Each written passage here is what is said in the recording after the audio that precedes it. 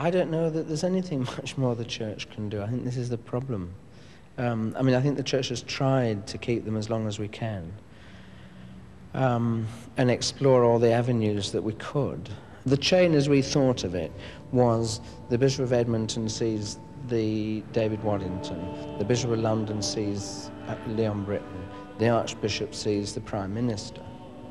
But I can't really see that either of those two are going to be able to overturn what's already been done and said by the Home Secretary. I would have thought it was unknown and unheard of for the Prime Minister to overrule. Dear Mrs. Thatcher, I'm writing to you about my mum and dad. Their name is Christos and Shengil Kyriakou, and we live at 3 Winton Avenue. But my dad lives at Ashford Remand Centre now. Why does my dad have to go back to Cyprus? He's not got a house there anymore because only Turkish people are allowed to live there. But we have a house here, and my dad works very hard to pay all the bills. Why have they locked him up in Ashford Remand Centre like a criminal? He is the best dad in the world. I'm 10 years of age, and I like school very much. I want to work hard, so when I grow up I can get a good job. They put my mum in Holloway prison for 24 hours, and I was left on my own. But Madeline looked after me. She's our next door neighbour. They said I could stay, but I want to be with Mum and Dad, and they're being sent back to Cyprus. I don't want to go to Cyprus, because I don't speak any Greek or Turkish. Please, Mrs. Thatcher, can my dad come home for Christmas? Mum and I miss him very much.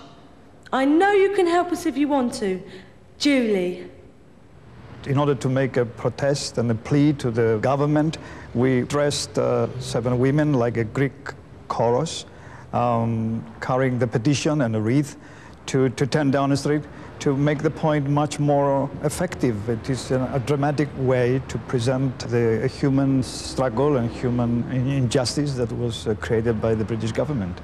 I dealt last year with several hundred individual immigration cases. Other MPs do the same. There are thousands of people in this country who are fearful of being removed from Britain because of the way immigration laws operate. Their cases are not the same as Katerina and Vassilis, they are different. But I do think there needs to be a proper national debate about the way the immigration laws operate and the sort of fear that exists in many inner city communities because of their operation. Mother and her son came to me in fairly difficult situations. She was due for deportation with her son on the 15th of March. And there were 3 possibilities facing her. Either she could go ahead and be deported and ask no questions, or the possibility of going underground, and of course it was going to be very difficult to do that, particularly with the 5-year-old son. And the third possibility then was the idea of sanctuary. Sanctuary had been sought by a Cypriot couple some 2 weeks previous in St. Mary's Church, which is very close by. And in a sense, the seeds of the idea of sanctuary were already sown in my mind, and it seemed a fairly strong possibility that this could be a stand which we could well take, and with a view to giving a witness in order that justice would be seen to be done and carried out. Thank you for your letter of the 1st of April about Mr. and Mrs. Vassilis Nicola, who are the subject of deportation orders and who have sought refuge in St. Mary the Virgin Church, Euston. Leon Britton has now written to the Bishop of London, rejecting the representations he has made on behalf of Mr. and Mrs. Nicola. He has made it clear that although we will not seek to remove them from the church by force, they will be removed to Cyprus when they eventually emerge. I hope, however, that they will now accept that it is right to come out and return to Cyprus. Yours sincerely. We've explored as far as we feel we are able, and it's gone at the highest level to the man who ultimately makes the decision or can change a decision, and he has seen not to change that decision. And I don't see that any amount of pressure we can put anywhere will alter that. I don't think that there is an end of the road. I've been fighting for this for the last 10 years. If I thought it was end of the road, I should have given it up. I mean, I'm sure Jesus Christ would have done the same thing. This is a just cause, and we must have courage of the justice of our cause and the will to fight it. But where do we go then from here? Well, we have to use our brains. We have to ask consultation by people who know better than us how we can open a debate in the House of Commons, in the House of Lords.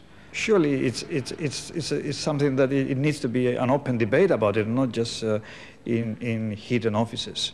My Lords, I beg leave to ask the question standing in my name on the order paper. The question was as follows: to ask Her Majesty's Government whether, in view of the decision by the European Parliament by 135 votes to 28 that the order deporting Katerina and Vassilis Nicola should be revoked, will they now revoke the order? My Lords, Mr. and Mrs. Nicola, whose case has been carefully considered by ministers of different governments and the independent appellate authorities, were made the subject of deportation orders on the 15th of October 1979. We can see no reason to vary the decision to return them to Cyprus. My Lords, is not the Minister aware of the very strong feelings that exist in this country and in Cyprus about this case? Would the Minister not be prepared to look once more to see whether it would not be to the credit of this country to look at this case with sympathy and compassion yet again? My Lords, every case is looked at on its own merits. The fact is that if in this case we were to do what the noble Lord and others suggest, it would be unfair to a great many other people who have been in a similar position. My Lords, would not the noble Lord the Minister agree that the European decision may well have given us the opportunity to review the tragic human circumstances of many of those people who had to flee from Cyprus following 1974? My Lords, I have nothing to add to what I said earlier. The European Court judgment is not connected with this case. The European Parliament is free to discuss what it likes, but we have to look at each case on its own merits. You have sadly two sanctuaries in the same street, in Eveshko Street. Katerina and Vassilis Nicola sanctuary, which started on the 28th of February, and the Filipino mother and her son, which started 2 weeks after. So you had two cases of sanctuaries in the same street. The Home Office got worried. The only way to loosen the effect and the power of that sanctuary was to divide it and split it. Flight TK605 to Irkut, Cyprus, now leaving at gate 7. Flight BA316 to Larnaca, Cyprus, now leaving at gate 23. Mrs. Kyriakou, this way, please. This way, please, sir.